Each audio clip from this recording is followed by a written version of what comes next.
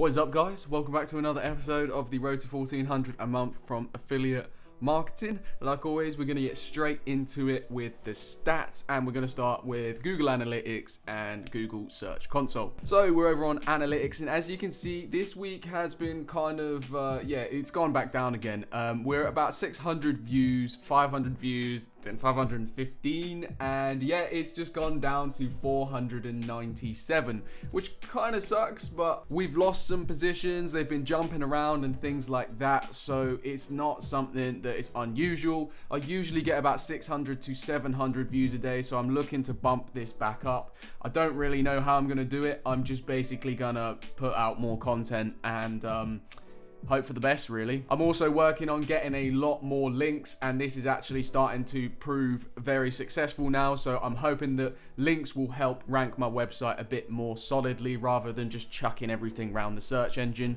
But we will see in the next coming months. If we move over to Search Console, as we can see, we've been getting around about 400-ish clicks a day, and then it's gone back down to around 300, and then back down to around 383 right now on Tuesday the 2nd of March. Like I said, with this, we've been bouncing around between different positions, and yeah, I mean, I think I need to get links to basically solidify my positions. Also, one thing that is bad is the CTR rate. You can see I've got a 3.1% rate here. Now I need to work on that to basically bring that up to around 10% is what I want to try and get to. So I'm going to be doing some split testing on the Ezoic split testing title thing. One of the guys who watches these videos popped a comment below saying I could do that, so that's what I'm going to be doing over this month as well, and we're going to see which titles perform the best, and we're just basically going to be a lot more clickbaity than I have been. Anyway, let's go on to earnings. On the main affiliate, we've been making around, it's the start of a month, so we've been making around 1 to 2 sales a day. On the first day we made 3 sales, which was a nice lift into this current month.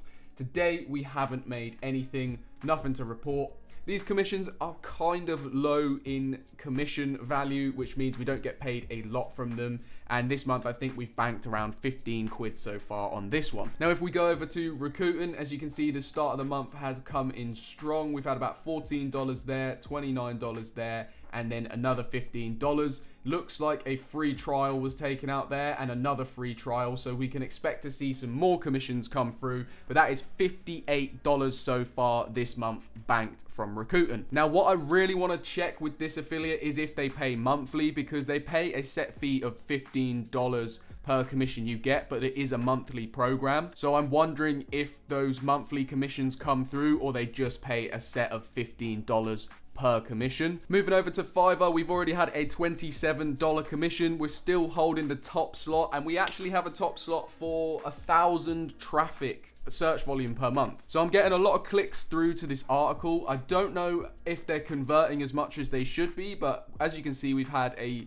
unique click rate of 50 and 63 clicks so far, 5 registrations, and a commission as well as conversion rate of 20%. We'll see this bounce around over the coming month, but I expect to see around $100-ish at the end of the month in this particular affiliate. Moving over to the next affiliate. Now, this is the one that is usually grouped in a 3 with the other 2 affiliates that haven't earned any money in ages. They haven't earned any money again today, I've checked, so I'm not going to bother reporting on them. I'm just going to report this one, and we've made £11 so far in the month of March. As you can see, we got £8 on the 2nd and a lovely £2.92 on my birthday yesterday, which is money on my B-day. The next affiliate is actually a new one we're getting to report on, because I've just started implementing this in a new news and software deal section on my website, and I'm getting a fair few sales over on the main affiliate over here through that.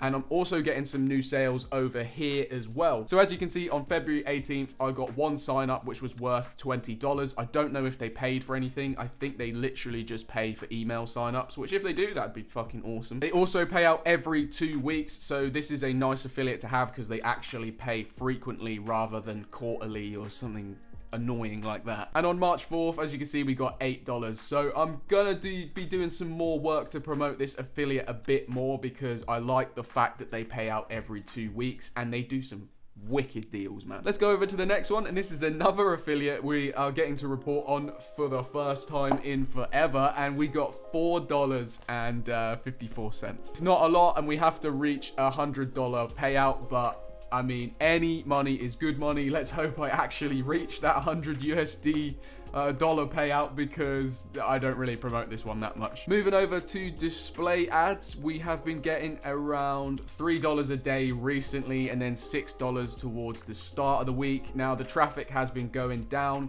and premium is kind of coming in clutch here, guys, because we would be earning around $2 on those days, and we're getting an extra $1 from premium, which is very, very nice, and it just boosts the earnings up a little bit more. I did actually have that premium call with Ezoic, which was very, very, very, very good. They went through a lot of things I didn't know, like the placeholders and how I could change the placeholder to the same one as the one above, and Ezoic would automatically choose which one works the best.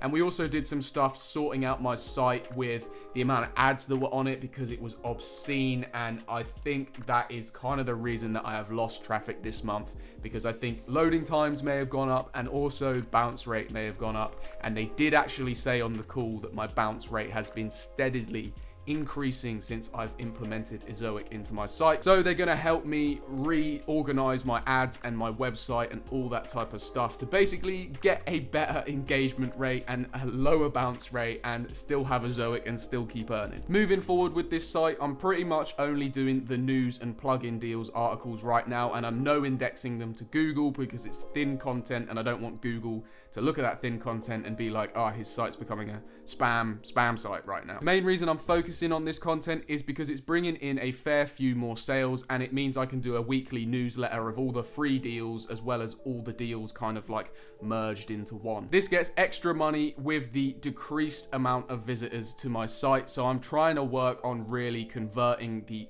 traffic I already have, rather than going for keywords endlessly and just endlessly writing blog posts. Also, moving forward with this site, I'm going to try and take it away from the affiliate earning type thing. I'm going to keep the blog there and all that type of stuff, but I'm really, really, really dedicated to putting in a shop section this month, and I'm going to get round to designing that and basically finishing up a load of free products that I'm going to give for emails. These are going to act as lead magnets, and the last one I posted on Reddit got 2,000 emails on one post. So with a couple of free products, I think we can get at least a 50,000 email list completely free, all organically from Reddit, maybe with a few account bans. Other than that, Instagram has been going very well. I've been doing the comment strategy every single day. We've broke 400 followers now. It's been bouncing up and down, going to 397, back to 402, all last week. So we've finally broken that 400 barrier. It's staying there,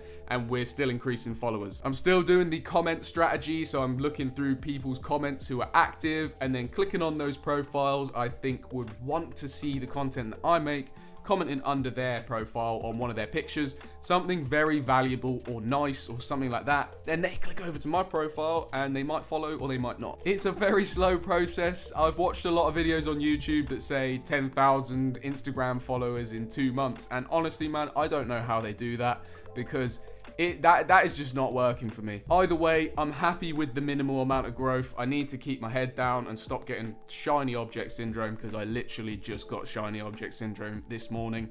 So I'm gonna get on with today, push this video out to you guys, and I'm gonna work on these products, because that is the only thing that matters to me right now. Thanks for watching. Hit the thumbs up, subscribe down there for more updates, and I will be releasing a few more videos next week, and a few more tutorial based videos as well. So I got some plans for that. If you do want to know anything out of my simple brain, then let me know in the comments below. And thank you for watching yet again another video of me babbling on about what I'm going to be doing in my business. Thanks so much. See you soon. Bye bye.